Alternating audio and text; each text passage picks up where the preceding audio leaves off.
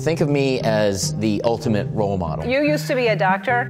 Yes. Help me. Just chill the out. Does that knowledge that you have real skills, real abilities, give you confidence as a show business guy? I'm an actor, I'm a comedian, I'm an Instagram model, I can do anything. Hollywood has plenty of rags to riches stories, people who essentially came from nothing. You had a real messed up childhood. I had an odd childhood. And went on to achieve their wildest dreams. Now that you have a lot of money, now that you're a superstar, and you make 20 million a film. But what if you flip this idea on its head? What if you had the stable upbringing, the promising career? A lot of college kids, I think, go down a path because they think they should. Yes. With the intelligence and sharp wit to match. The You Complete Me Ho is the name. It's actually named after my wife, Tran Ho. Ho is her last name. I give my Ho a lot of credit. Though, what if something was missing? For me, even when I was in college, I always wanted to be an actor. Well, didn't your parents say, we paid for all this, like, med school, like, what are you doing? This was a passion, sure, but never a dream. But I did not know if I could make it in show business with, you know, my look, which is, I know, hunky. Rather, a more secure direction towards financial stability. Ken Jeong is a man of many talents. He's a stand-up comedian, a character actor, and oddly enough, a licensed physician. I technically have my license. I haven't practiced in years. Most of us know him as the absurd and unpredictable gangster in the Hangover trilogy. Don't let the beard fool you. He's a child. It's funny because he's fat. Others know him as the eccentric Spanish teacher from Community. Why do you teach Spanish? Why not martial arts? Who did this? What is that? It's a tiny piece of paper. But before Ken Jeong became Leslie Chow or Ben Chang, he was just your average student dealing with the overwhelming pursuit of a degree in medicine. Ken had always showed an interest in entertainment. For me, even when I was in undergrad, even when I was in high school, like, I did a little bit of performing. In high school, he joined the orchestra, graduating at the young age of 16, and getting a head start on a college education that almost seemed inevitable. You did all that work to become a doctor. How did you tell your parents? His immigrant parents knew that there was far more stability in pursuing medicine. Since they had uprooted everything to provide a better youth, it felt almost impossible to say no. Because I didn't have any family support. Like, my strict traditional Korean dad who wanted me to be a doctor before I was born. However, college would be exactly the creative spark he needed. I did a little bit of performing, and so at Duke, I got bitten by the acting bug. After attending a theater class, he'd fall in love with comedy and acting, and during his medical residency, would moonlight as a stand-up comic. I see patients during the day and I do this stuff at night. It's like Crouching Doctor, Hidden Comic, you know what I'm saying? Everywhere this man went, it seemed like people wanted him to choose the alternative career of comedy, or at the very least, move closer to where he could better practice both. And so he would. After his residency, he'd find work as a practicing physician in Los Angeles. This was a time when there wasn't a ton of work for Asian actors. Not only that, but he wasn't a typical leading man. He was somewhat lanky, short, and at this point had to find what auditions he could while balancing a full-time career, one that demanded a tremendous amount of time and attention. By the way, I'm thinking all this while 50 patients are waiting for me.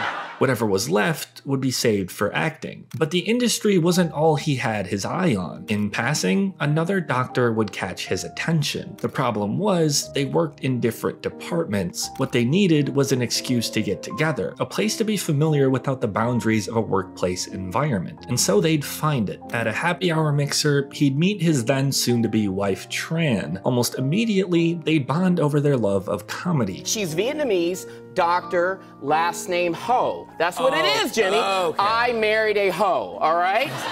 I mean, if you listen to this man speak about her, it's clear he was, and still is, completely head over heels for this woman. Man, I'm nothing without my wife. You're the strongest person that I know. He was now in the midst of a relationship that was not only blossoming with romance, but unparalleled support. When I decided to leave medicine, and my wife, who's also a doctor, who knew she married a comedian at heart, she said, you know, I fully support what you're doing. And after a few years of a blissful marriage, and after the birth of 2 adorable twin girls, it seemed like his personal life wasn't the only thing beginning to bloom. After a few minor roles in mega shows like 2.5 Men and The Office, Michael, what did you tell him?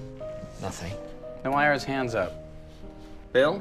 He told me he couldn't show it to me, but he has a gun. his alternative passion was beginning to bear fruit. That time when I auditioned for the American office, it was not necessarily a hit at that time. It's like working with LeBron, man. You're just working with just one of the all-time greats. There was just one problem. He hadn't landed anything major enough to calm the concerns of his parents, who, at the time, were pretty upset by the news. When I quit my medical job, my strict traditional Korean father was like, "You bring great shame to Jeong family." However, Ken had a dream to fulfill. He could no longer sit idly by as his time, energy, and creative vision would slowly pass him by. Ironically, it was his background as a doctor that would help him find roles in not only sitcoms, but his first major feature. Judd Apatow, the writer-director, was looking for an actor with medical experience. With Apatow directing and a star-studded cast, Knocked Up would be exactly the breakthrough he needed. I'm gonna be taking a nap because you called me when I was banging my wife. It was a bit of medical authenticity, plus my first real experience into actor prep. Ken Jeong was on the map now. I mean, he was doing press tours, attending red carpets, exactly the sort of publicity you need for this career to thrive. As a result of the consistent work, he would finally quit his job as a doctor and pursue acting full time. But it wasn't all an easy path. Sometimes life throws you a massive curveball, one so vicious that you're left absolutely devastated. And it came back stage 3, triple negative breast cancer with a 23% chance of survival. Her twin daughters just 1 year old at the time of her diagnosis. Not only was the struggle of fatherhood an overwhelming task, but with his wife's illness, he was now a full-time caregiver. Ken was so strong for me. This dream career of his now seemed not only far-fetched, but given these new priorities, damn near unthinkable. That was the day Ken and Tran's life changed forever. Ken was adamant about staying by his wife's side the entire time. Even when he was offered the first major role of his career, he didn't plan on taking it. Before The Hangover became The Hangover, I'd actually turned down the part of Mr. Chow. His wife, however, would urge otherwise. When the opportunity of The Hangover came up, he really worried about, he said, I don't know if I should do this. And he said, Tran, what do you think if I did this scene naked? Are you okay with that? And I said, of course. And so he'd follow her advice.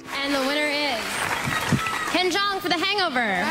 The reason why I did this, she taught me that life is short, and then don't be afraid to take chances. And I just want to tell you that Tran is cancer-free for 2 years. I love you. What he didn't realize, however, was that the character of Leslie Chow would be the role of a lifetime. Mr. Chow, Leslie Chow. Did you die? I got shot. But did you die? I'm an international criminal. It always ends like this. Toodaloo, mother suckers. Next time, don't lie to Chow. Please, you're gonna hurt yourself. Nothing hurts Chow. Hey. Chow was not only an absolute lunatic, but incredibly quotable. Middle-aged white dude in a convertible staring at me for like the longest time. Don't know why. As he drives away, he yells, Toodaloo, mother. However, before his career would inevitably skyrocket, he would have to stomach the process of being away from his loving wife. Todd Phillips, the writer-director, he was always flexible with the schedule, and he said that we'll make sure that you go back and we'll schedule around Tran's chemo. So deep was the frustration that he'd end up using Chow as his outlet. I didn't choose Chow. Chow chose me. The aggressive and manic state of Hangover's favorite gangster was the product of Ken's frustration with his wife's health. However, even from afar, he knew that he had her full support. He knew that whatever work he did, whatever interview he was in, she'd be actively cheering him on. So during filming, he'd improvise certain moments with her in mind. Because Tran was going through chemo at that time, and I did in-jokes in Vietnamese, and that made it in the movie just to make my wife laugh. Gotcha! He says, got chick, and this doesn't mean like release the hostage in Chinese. Actually, in Vietnamese, it means chicken die. With Ken's film career thriving and his wife's recovery going smoothly, it seemed like his luck had finally begun to turn around. Even better was that he'd landed a role that, while maybe not as popular as the character of Leslie Chow, was equally as important. Yeah, they're not made up. Beep, beep, beep, beep, beep. My bullcrap meter's going crazy. Beep, beep, beep, beep, beep, beep, beep. Oh, it's these presents you've obviously sent to yourselves to make it look like you have girlfriends. Community would provide the consistent work he needed. As a Spanish teacher, Ben Chang was a character that was at times both incredibly outlandish I am a Spanish genius. and deeply endearing. Almost immediately, and not surprisingly, he'd become a Community fan favorite. Houston, we have an idiot. But it's not just his performances where the comedic talent and sharp wit shines. When he speaks, he tends to carry the seriousness of a professional. Any extreme change in temperature can have your body react in a certain way. But it never feels like a lecture. He's able to effortlessly mix in a good punchline or sarcasm while being completely straight-faced. If this doesn't get Adele-like numbers, I will myself. This is all amplified by an incredibly infectious energy. Despite the success, it never feels like he's talking down to you. Teasing, sure, but never beyond a healthy boundary. Well, I saw you at the Emmy Awards presenting with Joel McHale. Oh God, we really have to talk about that right now? He's hilarious. Well, he's a mercy booking. I was supposed to like do this. Yes. After all, he'd spent years in medicine, a field that was full of its own stressors, where the margin of error was incredibly small. To him, interviews were a cakewalk, and it certainly shows. Life is short, and you just kind of go for it. He's not only super comfortable in them, but also incredibly spontaneous. Did you think Daddy was funny? Kind of. Kind of? Okay. What's the correct answer? You think Daddy? Yes, good job, good boy, all right. It's such a curated industry, so when an unconventional figure decides to take on the risk and deliver a line or thought unfiltered. My daughter Harper saw The Hangover when she was 11. Oh no. Oh, what?